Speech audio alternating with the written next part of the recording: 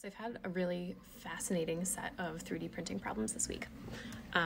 My first problem, I started trying to print the bust of Nefertiti, accidentally decapitated her, wound up with a bunch of spaghetti, and I was trying to figure out what had happened.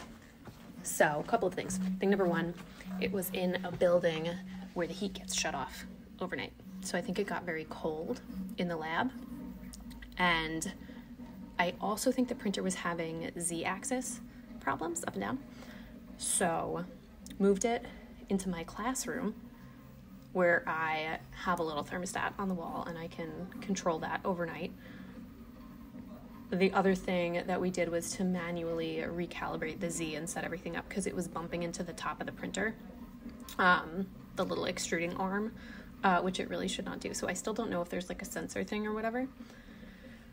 So I end up getting that set back up and it looks good. I'm like, all right, let me set it up to print.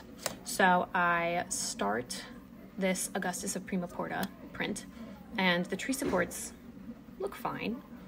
And I'm like, all right, sweet. So it's like an hour and 20-minute print. And I come back and this is what I got. I'm like, that is so weird. Maybe there was something wrong with the file. I have no idea. That looks bizarre.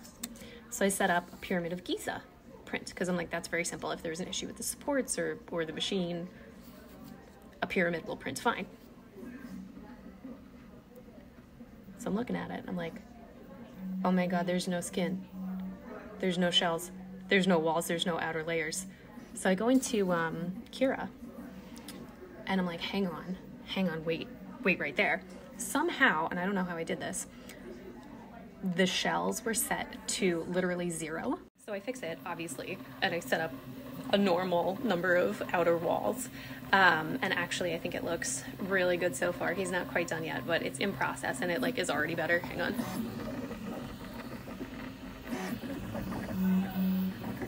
So all of this is to say, double check your work, check your print settings, because I sure didn't check those settings. I checked all the other ones. But I'm really excited and we are back off to the races. And I actually think it's so cool. Like, I think it's such a fascinating problem. And now I have a lot of information for what does it look like if it prints without the exterior walls. So I think it's a really interesting failure. So off we go.